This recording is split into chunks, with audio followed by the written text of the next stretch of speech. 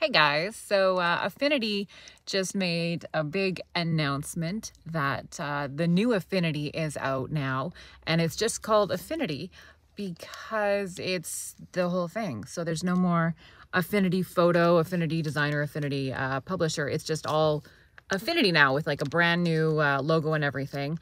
And it looks pretty interesting. I don't quite know about the price because it is free, which is interesting. I mean, Affinity was already very, very well priced, so free is pretty good, I guess.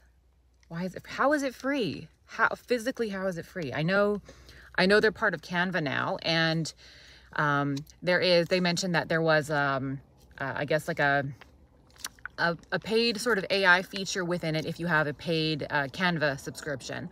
So I'm guessing that's what's going to drive the sales of, or you know, how they actually make money, because that is important for a product to make money so it can stay alive. But the software itself, it looks pretty cool actually. They've added some new stuff. They added an image trace. They added a really cool glitch filter. And with like a whole bunch of like sub glitch filters and stuff, which looks really cool. They've added the ability to completely customize your entire studio, because you know all three programs previously are now in one. So so now you can just kind of pick and choose what aspects and what little panels and stuff you want all over, and it's really customizable, which is cool. There's a whole bunch of other stuff. They said they're working on a blend mode, which is cool. Yeah, they added image trace, like a proper Illustrator style image trace when you have a terrible pixelated logo and you wanna make it a vector.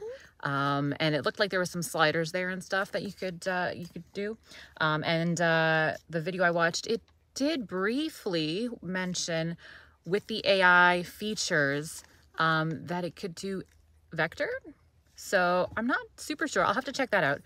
But it would be really cool if you could do some AI vector generating.